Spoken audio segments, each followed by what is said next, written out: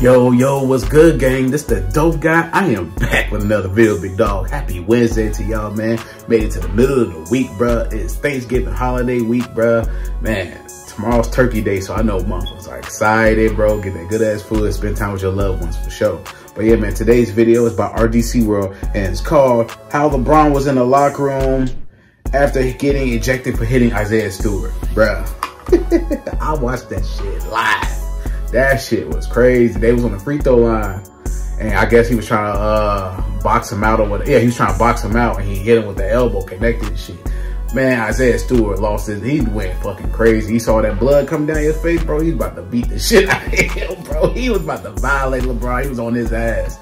That shit was crazy. They had both got suspended, bro. LeBron only got 1 game. Isaiah Stewart got like 2 games. You know, so it's fair. But that shit was wild as hell, bro. LeBron's first ejection in his career, so that shit was wild as fuck. So I know this video is going to be hilarious. So with that being said, I'm not going to hold you much longer because y'all already know. Let's go, big dog. Let's get into this video. Yes, sirski. They want to eject me because I left them leaking. They want to eject me because I left them leaking, huh? That's what I'm saying. I told you, LeBron got them things done.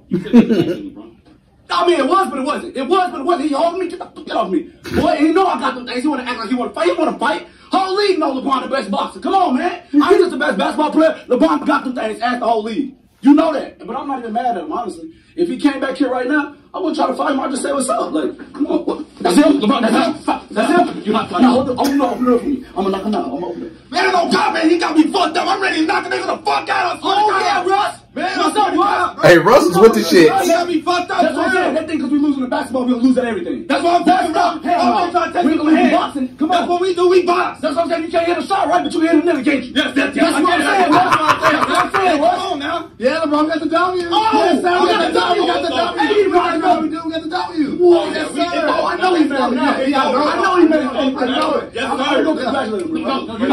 No, I'm going to take the game. That's it. Yeah, I'm not mad at him. I told you I'm not mad at him.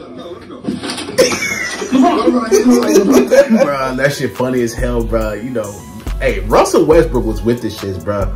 Even though his gameplay be fucking me up sometimes, like, bro, all these damn turnovers, bro. You too talented for that shit. But he was with the shits, bro. You know what I'm saying? Even though it had nothing to do with him, but you gotta defend your teammate, bro. That shit was wild as hell. You would have thought they was gonna box, bro. And it was in Detroit. Y'all remember Malice at the Palace back in 2004.